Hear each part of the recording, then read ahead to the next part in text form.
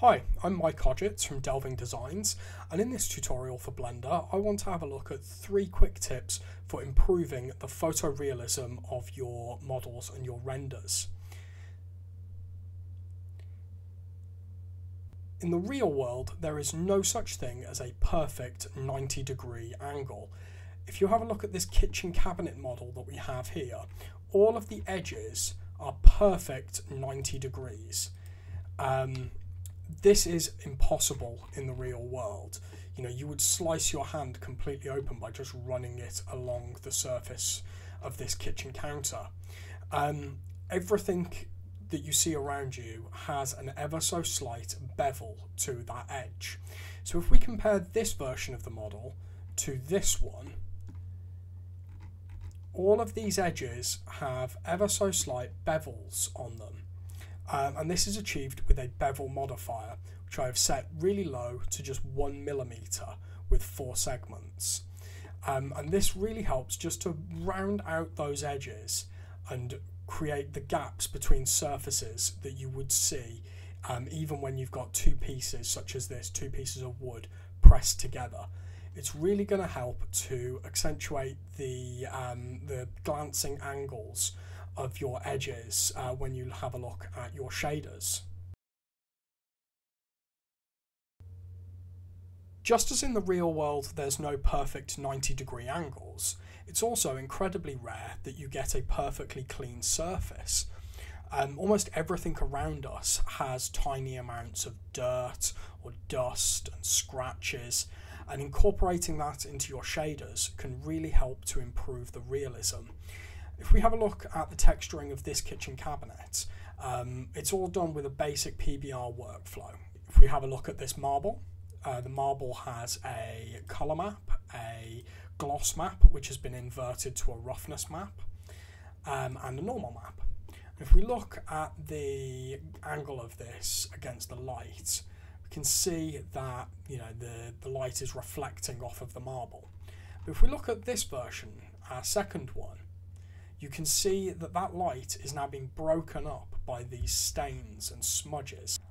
That is coming from this surface imperfection map, which shows all of these scratches and grime and dust. If you don't have one of these sorts of maps, you can find them online, but you could also just use a procedural noise texture, and that would also work perfectly fine. I've ran this through a map range node just to increase the strength of it, going from 0 to 1 to 0 to 3.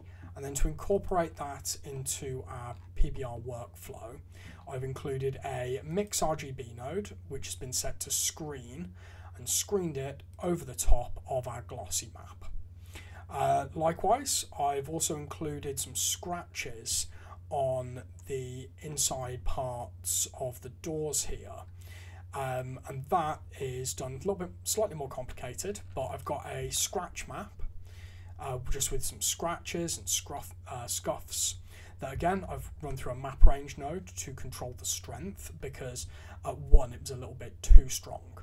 And then to create this edged wear effect, I've ran that through, used a bevel node that again has been done through a map range, which will give you the almost like the outlines of this.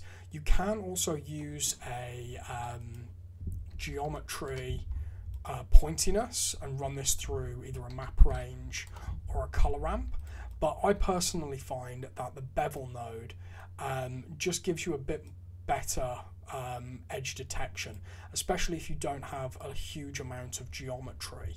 The bevel node can really help. You could also mix these two together if you wanted to take it even further. If you'd like a more in-depth tutorial on edge wear and surface imperfection, then please do let me know in the comments below.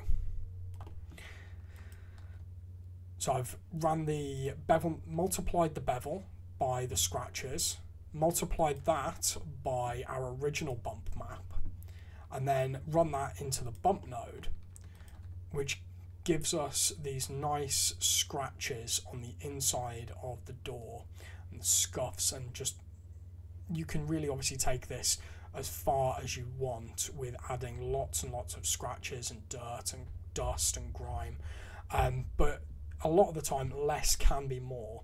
You don't want to overdo it with these things, otherwise, unless you're obviously trying to make a really beaten up piece of, you know, furniture, or a really kind of scruffy model in terms of the dirt, you know. But you want to incorporate at least some of these things, even if you're going for a, you know, a clean look.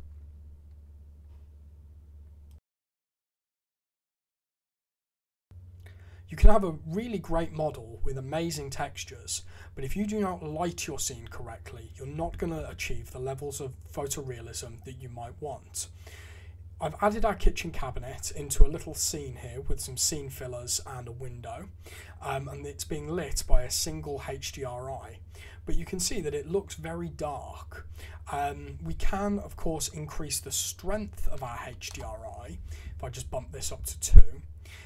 But I personally find that the better way of dealing with low lighting levels is with the exposure settings and the color management directly in your scene, rather than cranking your HDRI up to an unreasonable level.